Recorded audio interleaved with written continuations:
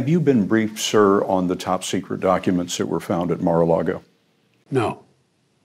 No one has come to you to warn you that important national security secrets were revealed by the storage of those documents at the former president's home? I have not personally spoken to anyone in that regard. I'm sure my administration is aware of all of that, and so is the National Security Council, but I have not. Were you notified of the FBI's execution of a search warrant at Mar-a-Lago? No, not ahead of time. The FBI spread the documents out on a floor to make a record of what was found. When you saw the photograph of the top secret documents laid out on the floor at Mar-a-Lago, what did you think to yourself, looking at that image?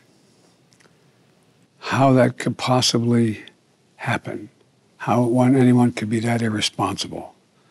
And I thought, what data was in there that may compromise sources and methods? By that I mean names of people who helped, or et cetera. And it's just totally irresponsible. And you don't know what was in those documents?